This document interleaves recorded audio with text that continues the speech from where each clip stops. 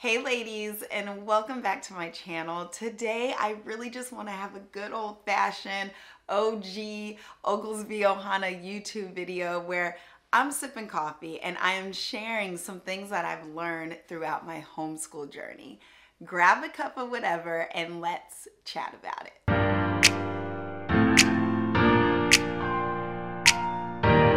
Okay, so I don't know if it's because my 31st birthday is coming up, but I've been in this very reflective state of mind.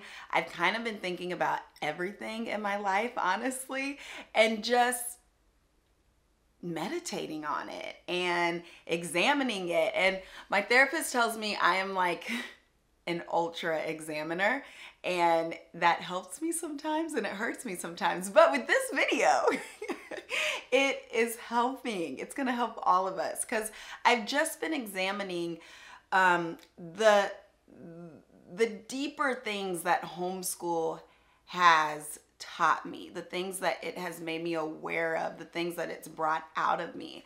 And since I'm so reflective, I just need to get it out of my head and share it with you guys. And maybe this will inspire you or encourage you, or I can just be playing while you get ready for the day and be your company for a moment. So the first thing that I have on this list that homeschool has taught me is that education is so much wider and deeper than we've been able to explore. Like even within the homeschool community, education and learning is this magnificent thing that has kind of been boxed in and bottled up into an education system that really serves like maybe 5% of the people here on this planet. And so understanding that is one thing, like, wow, okay, education is deeper and now I get to explore this with my children. But exploring it and figuring it out is an entirely different thing, right?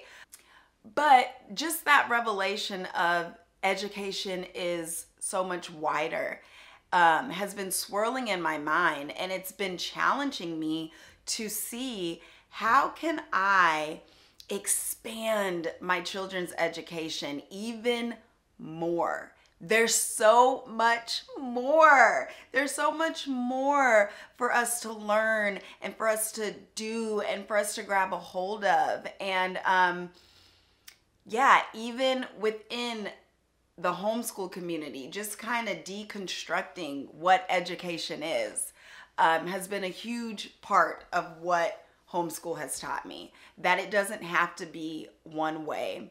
How can we challenge this status quo? And I feel like that's, you know, a huge reason why people homeschool, period.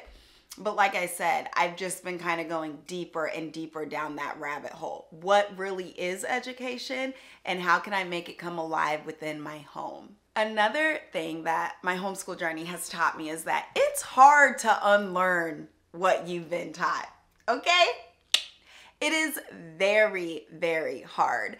And not just with the education system, with everything. You know, our brain follows patterns. And unfortunately, some of those patterns were put in, most of them, when we were young. So we just do what we do. Even when we want to do better, it's still hard. So knowing that knowledge, knowing that unlearning things is extremely difficult, I've learned that I have to have faith in this journey. I have to have faith in this choice. I have to have faith in myself and in my children and know that every day we're getting closer, right? It's not like you deconstruct a system in one choice to homeschool. You deconstruct a system every day by putting in hard work every day. And so I guess with this point, the point I'm trying to make is homeschool has taught me to have faith in myself, faith in the process, and to not freak out, like to really understand that things are a process and you're not going to get from point A to point B in an instant. So Don't stress out in the process. Remember, the bumps and the grinds and the icky parts are part of this process. And I do believe that in the end, we're gonna arrive, or maybe we never arrive, but we're going to be one step better than the last generation, right? I mean, that's the hope here. And that leads me to my third thing that homeschool has taught me, which is this is generational work. You know, the more you get into your homeschool journey, the more you realize that educating your children is just as much about uneducating yourself or re-educating yourself. We truly are doing generational work, and we're changing the direction of our family and for our children. And it's crazy. We get to be the ones who really form and stretch and challenge our children. And in doing so, and I don't know if anybody else feels like this, but I just feel like as I'm educating them, I really am re-educating myself and challenging beliefs that I've held my entire life and growing in ways that I never thought I would grow. And so it's not just about the kids. It really is this generational, this collective effort to pull and stretch and go deeper and wider and see what we can do with our little short time on earth that we get. How can we change the tides? How can we challenge the status quo? And yeah, it's multi-generational work. I thought it would only be about the children, but it's not. It's deeper. The next thing that it taught me is that there's enough room for all the homeschool styles. Like, you don't have to.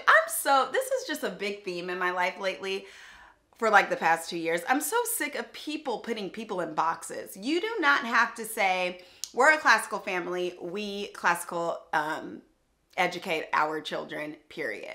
Like these labels, and I got so caught up in them, honestly. Like, okay, so how are we gonna homeschool? Are we gonna be it like this? This is that. The truth is that there is enough room and space for all of it.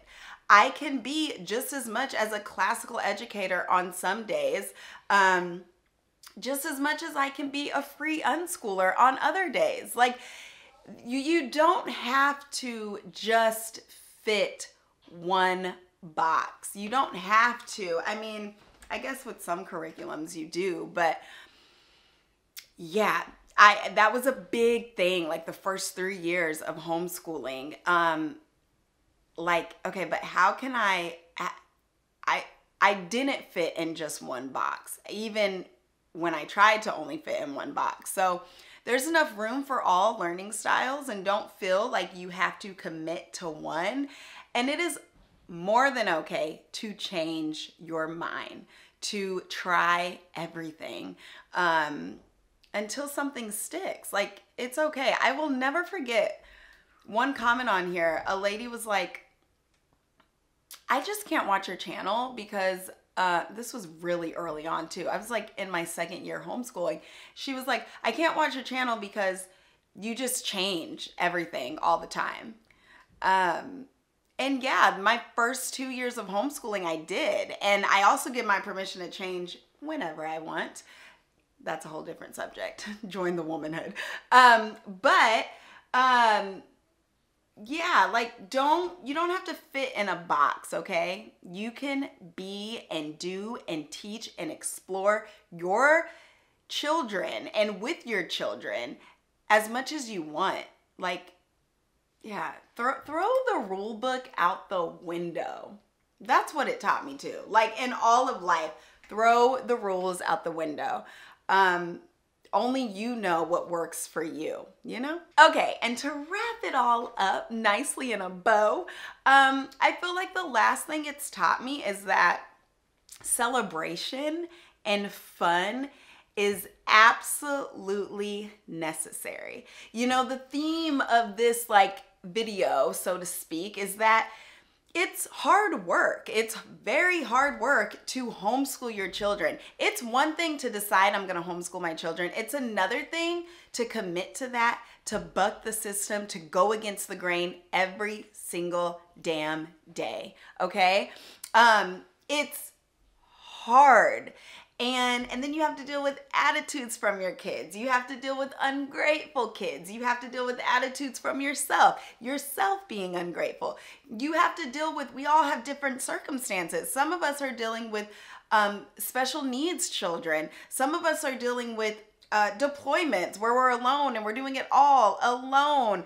Some of us are dealing with, like, you take a homeschool family and then you just add the other issues that families deal with, except this homeschool family is at home all day and the mom is tired. And so you have, just think of any normal issue, whether it's like, okay, well, we have appointments today, so it's homeschooling on top of appointments. Or, wow, our marriage is really going through a rough patch, but still got to homeschool. I am pregnant and throwing up every day, but I'm still responsible for my children's education. Like, all these things, it is hard work, ladies. And something I learned the really hard way is that fun and celebration, celebrating your children, celebrating yourself, celebrating what you're doing, the hard generational work you're doing is absolutely 1000% necessary.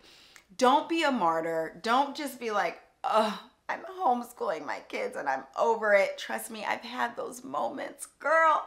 I've had those moments, but you're doing great. And maybe if you just celebrate, all that like stress and burden will just dissipate. You can just enjoy yourself and celebrate yourself, because girl, you're doing it. You're doing it. It may be really hard, but you're doing it and your kids are doing it. And just cheers to you. Celebration is so necessary. And I hope you add more of celebration and fun into your homeschool journey, because mama, you're doing the hard work. So you might as well sprinkle it with fun moments. All right, ladies, thank you so much for sitting with me in this video. Like, I don't know, I just had to get all of it out. Like I said, I'm in a very reflective state of mind. It's February. I kind of always get reflective in February. It's my birthday month, but yeah, thanks for just listening to me babble on and on and on and on about the things homeschool has taught me. I would love to know what homeschool has taught you. Thank you so much for being part of this very reflective video of what homeschool has taught me. I would love if you click that red subscribe button, give this video a big thumbs up, tell all your friends about us, and we'll be back again with another video soon. Bye, guys.